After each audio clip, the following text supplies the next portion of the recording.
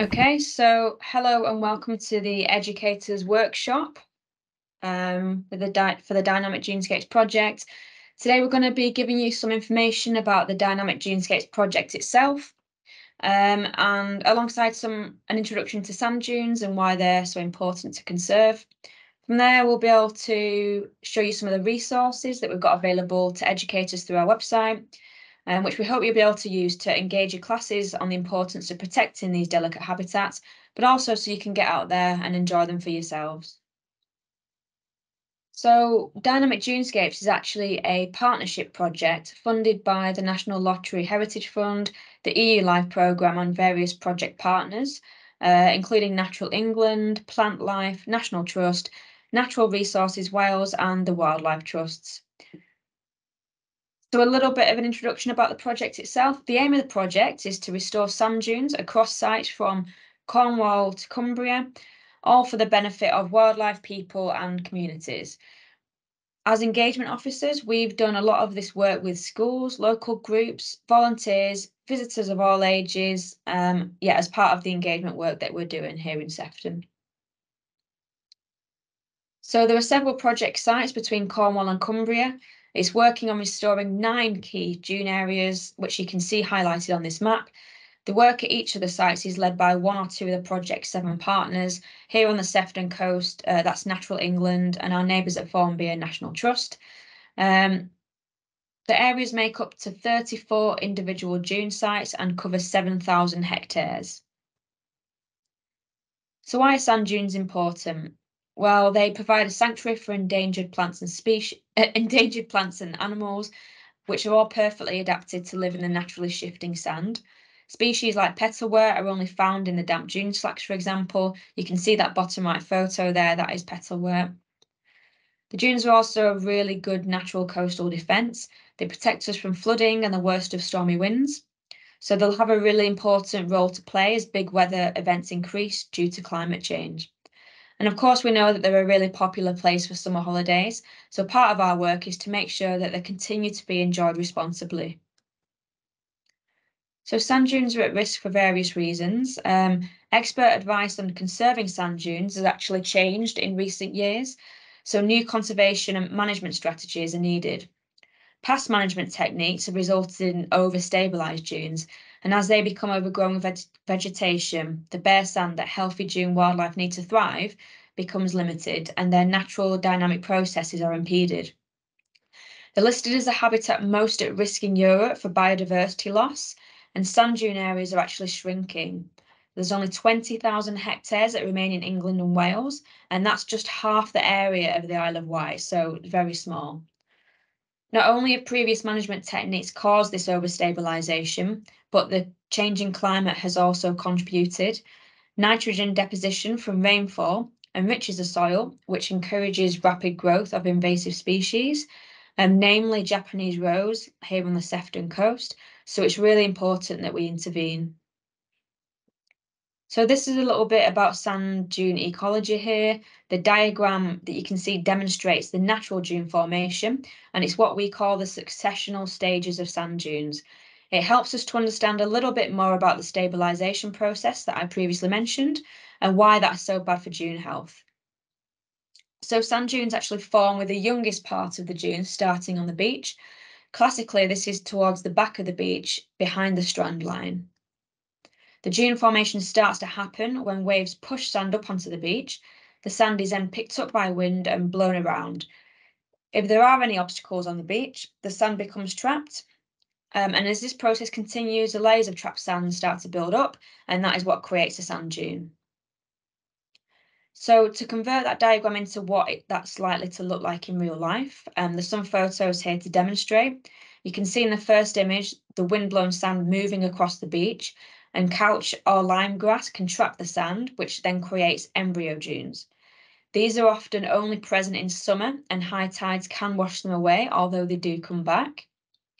So moving further inland, the dunes eventually become more fixed due to denser vegetation cover from species like marram grass, although there are still areas of bare sand in these parts.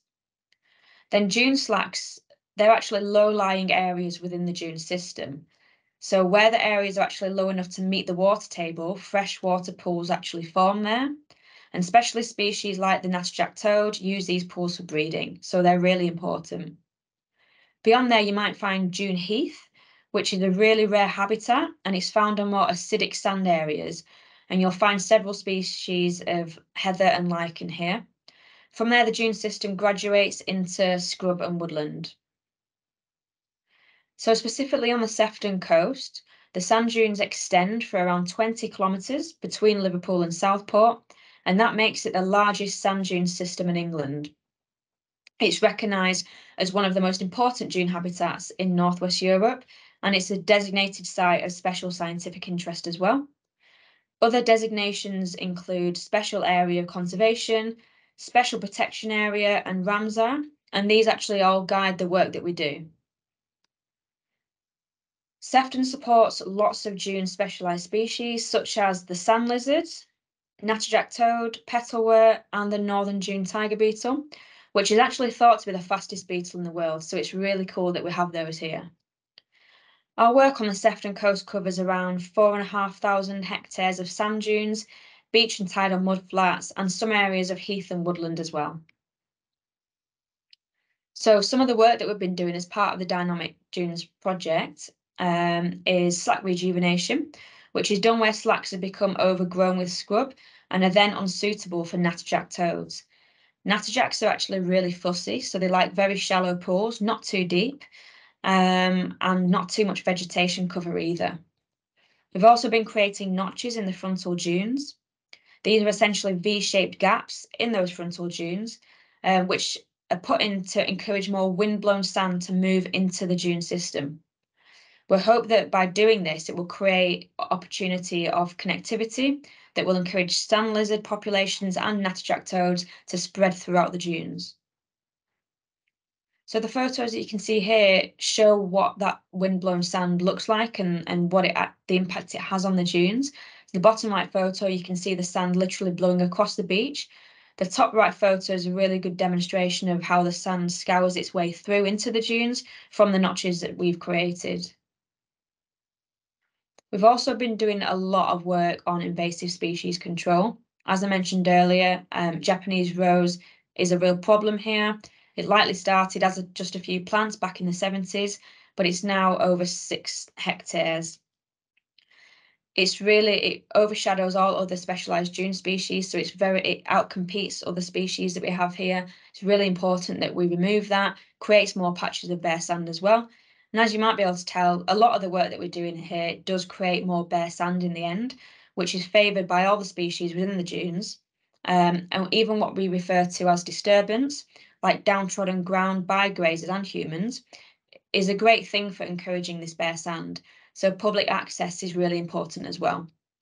I'm going to hand over to Natalie now, and she'll be able to talk to you a little bit more about some of the engagement work we've been doing on the project and also the resources that we have available to you on our website. So hello everyone, and as Charlotte was saying, I'm just going to talk to you a little bit about the engagement work that we've been doing on the coast. So I started the project in March 2020, so straight into lockdown and COVID world. So it was a very strange time for starting engagement, but we have been able to do a lot of really cool stuff. So we've been going into care homes and taking a reminiscence box there and taking the beach to people who wouldn't necessarily be able to get out on the beach, talking about their memories and having just a nice little day with them, really.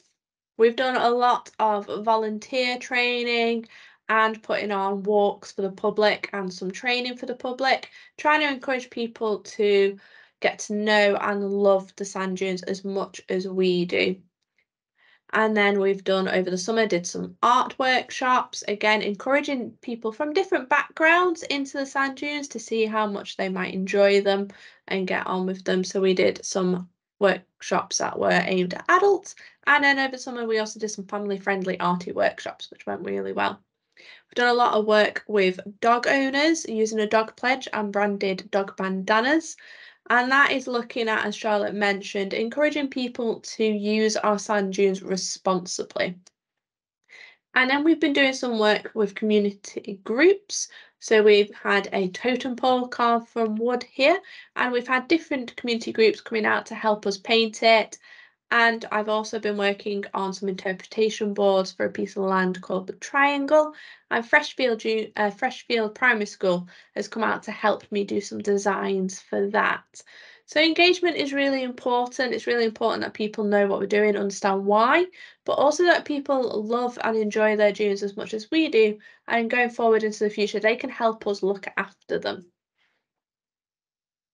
Now let's have a look at what some of our resources are. So we are coming to the end of the project and starting to look at legacy, and that is where these workshops have come from.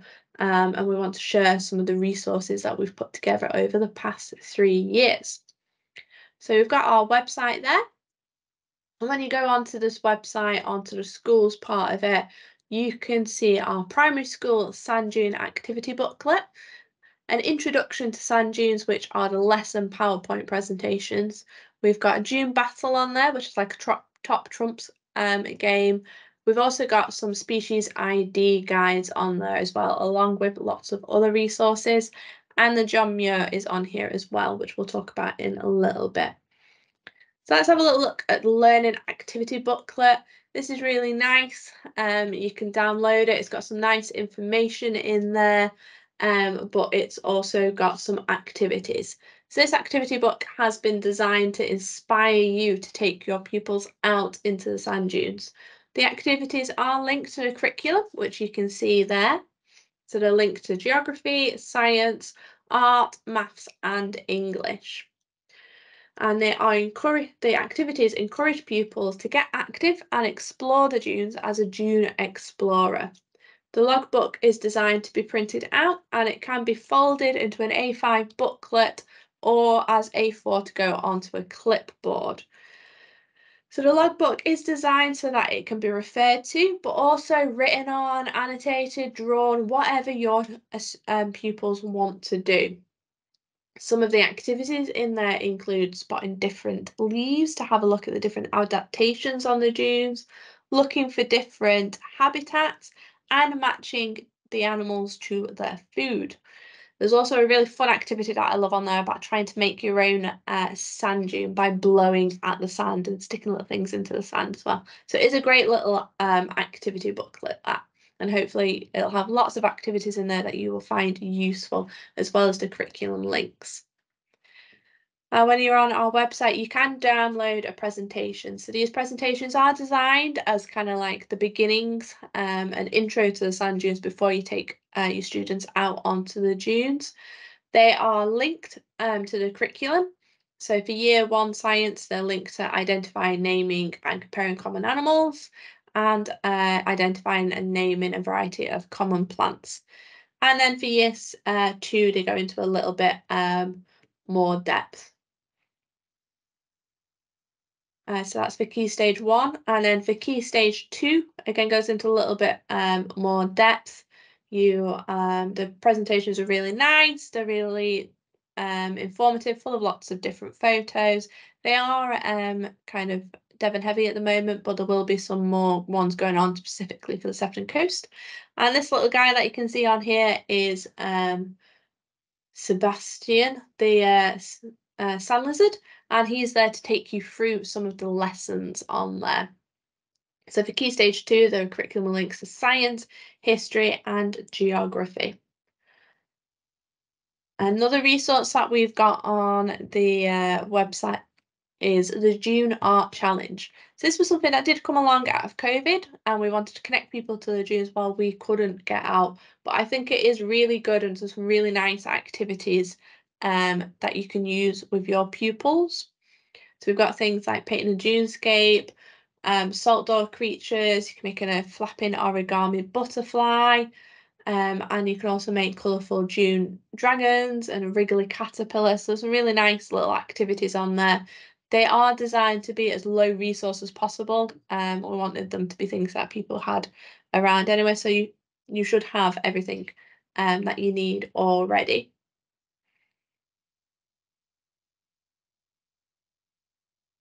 So another thing that we can support you with at the Dune Dynamic Dunescapes is the John Muir Award.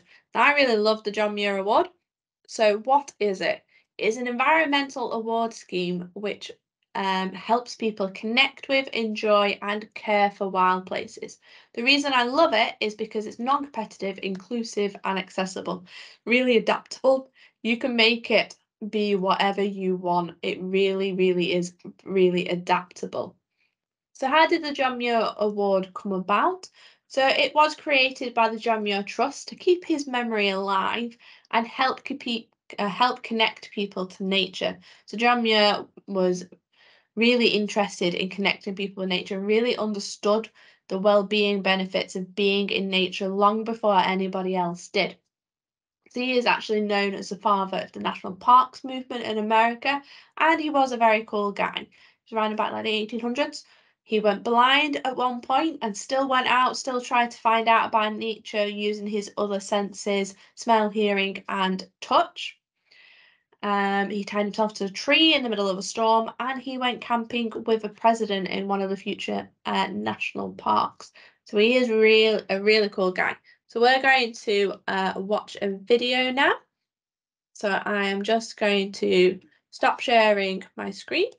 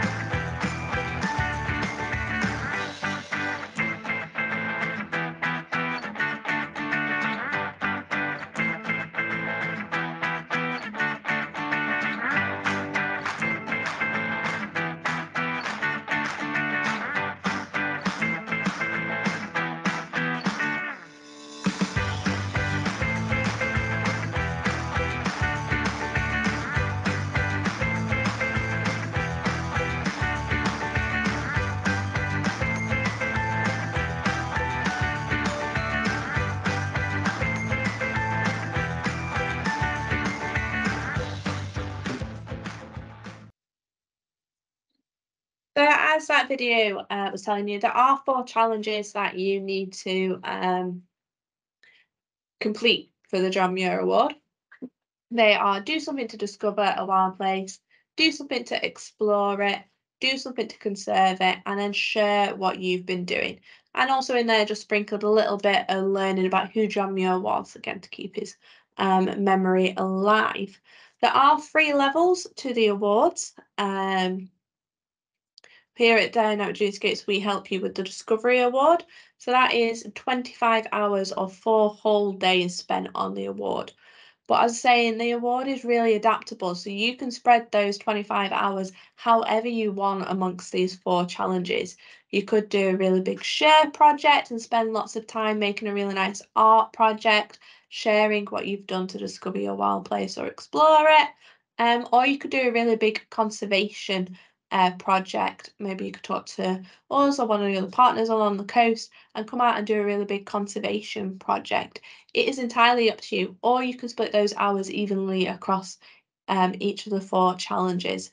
It is up to you what you and your pupils want to do, and that is one of the reasons why I really love the John Muir Award. There aren't any tests for the award. Everyone who completes it gets a certificate.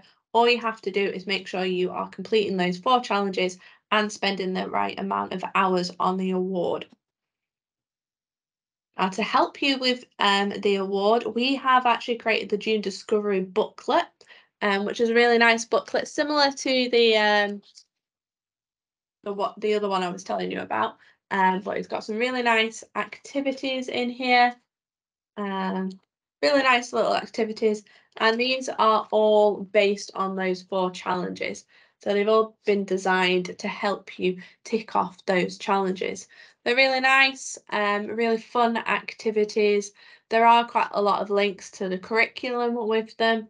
Some of the activities include climbing to the top of the dune and seeing what you can see from that dune, identifying different animal tracks. There's food chains in there to fill in. There's some little beach art activities that you can do.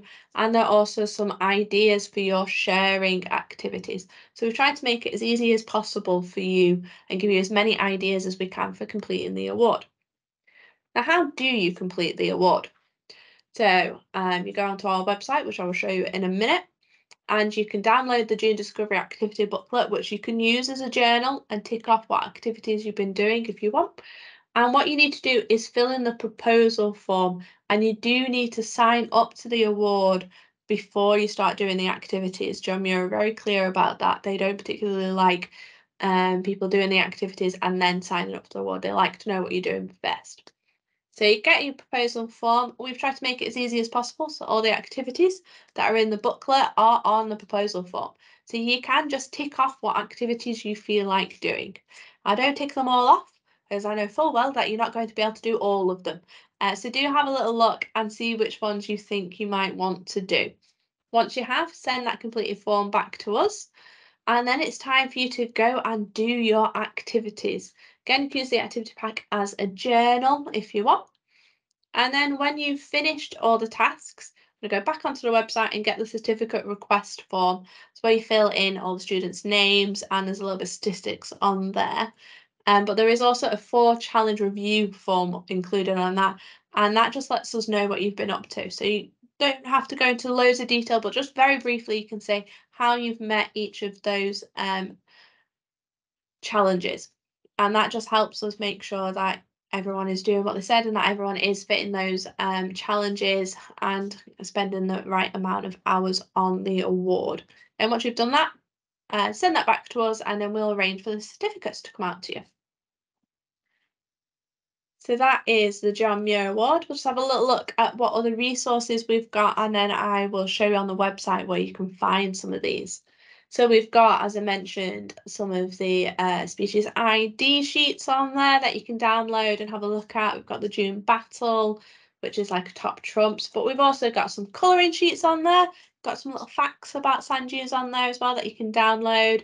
We've got a word search on there. And we've also got some worksheets like ingredients for a sand dune. So we've got some really nice stuff that we really hope will be of interest and be useful for you. So let's have a little look at where we find those. So we're just going to have a little look at our website. So when you go onto our website, dynamicdunescapes.co.uk, this is what you see, our landing page. Lovely information on there. But to get to school resources, you want to go across to get involved and down to schools. And then when you scroll down, you've got our educational and learning resources. You've got the primary school sand dune activity book, which you can download in English and Welsh if you want to. And that looks like this. So you can download it. It's got introduction and how to use it, the curriculum links, And then it's got loads of information here for you. And then it starts going into the activities. So it is a really nice activity booklet for you. And then when you go down next, this is where all the presentations are with the accompanying lesson notes as well for you. And then this is going into some of the key stage 3 and 4, but here's the Dune battle that you can download. We've got some fact files and case studies that you can have a little look at. This is Dorset, sorry, this is Studland Bay resources, but there will be some Sefton Coast ones going there as well. Got some ID guides there. And to get onto the John Muir Award, you want to go again to get involved and to families. And that is where we've got our Sand Spy activity box, 30 things to do in the dunes there. And you can go to the John Muir Award. That gives you a little bit more information again about what the award involves, who can get involved. Here's the Dune Discovery booklet that you can download, and here are the proposal forms. And then again, that tells you what to do, and you can download the certificate request form and send that back to us. So we will be sending the links round for where everything is that you can find them. So I think we'll stop sharing there. So that is just a little introduction to the Dynamic Dunescapes project, a bit of an introduction to sand dune ecology, and then just sharing what resources we've got. So I really hope that you have found that useful and that you find the activities useful. So thank you for coming and thank you for listening. Thank you. And hopefully we'll see you out on the sand dunes soon.